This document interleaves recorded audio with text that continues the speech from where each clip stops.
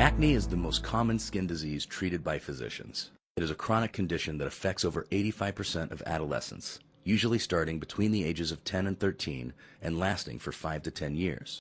More than half of adolescents with acne require treatment by a physician.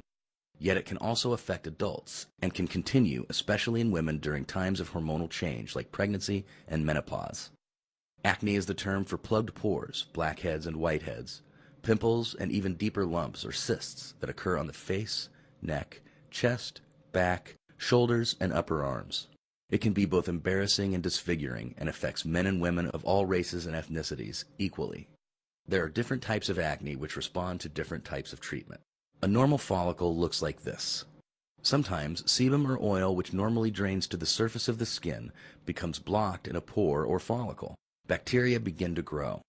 When the trapped sebum and bacteria stay below the skin's surface, it is called a whitehead. A blackhead is formed when the pore opens to the surface and the sebum, which contains the skin pigment melanin, oxidizes and turns brown or black. It is not dirt and cannot be washed away. A blackhead or whitehead can release its contents to the surface and heal, or the follicle wall may rupture, causing inflammatory acne. Sometimes a rupture can be caused by picking or touching the skin, so it is important to leave acne-prone skin relatively untouched. Picking pimples can cause both discoloration and scarring. Inflammatory acne has different affectations.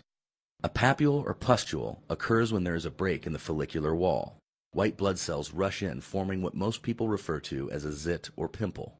Sometimes an inflamed lesion collapses or explodes, further inflaming the surrounding skin. These lesions are called cysts or nodules. Fortunately, with the right treatment, you can keep acne under control. Many options are available, including prescription creams and antibiotics, which target the various causes of acne. For more difficult cases, blue light therapy, diode laser therapy, or pulsed light and heat therapy may be combined with traditional treatments to help reduce the severity and frequency of acne outbreaks.